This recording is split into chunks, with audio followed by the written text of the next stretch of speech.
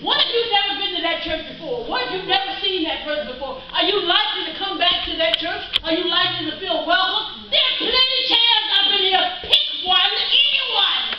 Preach. That nobody's tail is already sitting in. Some of the jobs you used to do, you may not be suited to do anymore.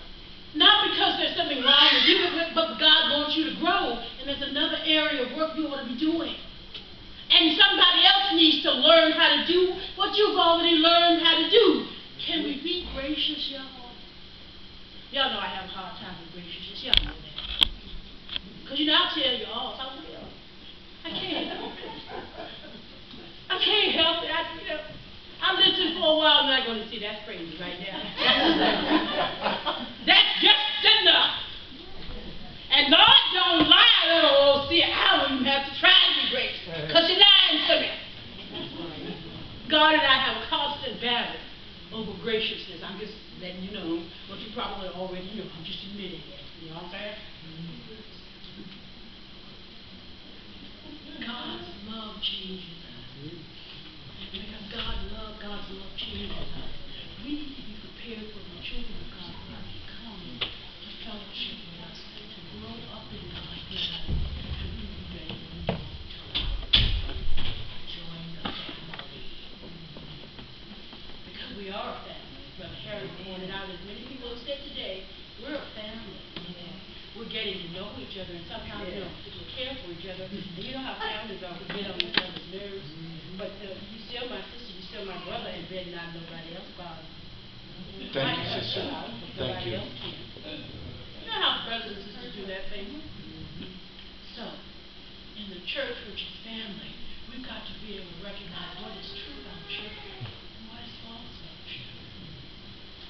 If you come here with your church clothes on and your Sunday face off and you smile, and your face aches when you leave because you live like this.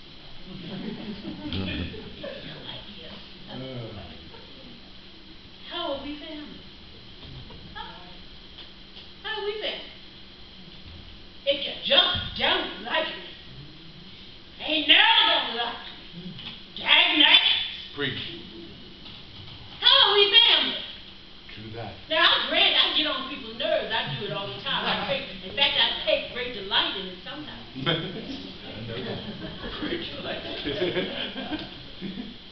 But there are other times I just want to be understood like anybody else.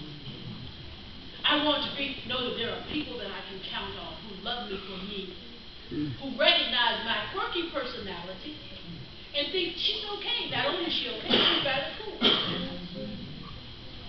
And who recognize me as a brother or sister in Christ, as I recognize you as a brother or sister in Christ, who are family. But see, that's a true relationship and not a false relationship. If we stay around each other long enough, we'll see each other not in just good times, but in bad times. I don't know, in bad times, how do you look in the morning when you wake up? Huh?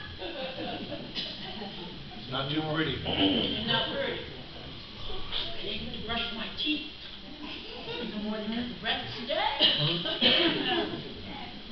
need to comb my hair, I need to take a bath, put on some Italian perfume. Get myself together, don't you? But as we live our lives together, there'll be a moment when you see me without makeup. When I see you without makeup. Physical makeup or spiritual makeup. Praise the Lord. Family sees us as we are. And doesn't hesitate to love us as we are. Hopes the best for us. Prays the best for us, but deals with what we are right now, dag nabbit, doggone it. Because that's true relationship. And what God does is God loves us and changes, that love of God changes us as we begin to move over and have graciousness toward each other. Our fellowship becomes real. It becomes solid.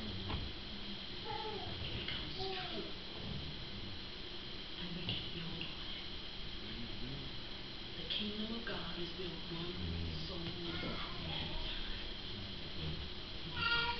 God's love changes us so we can move over for those who are coming.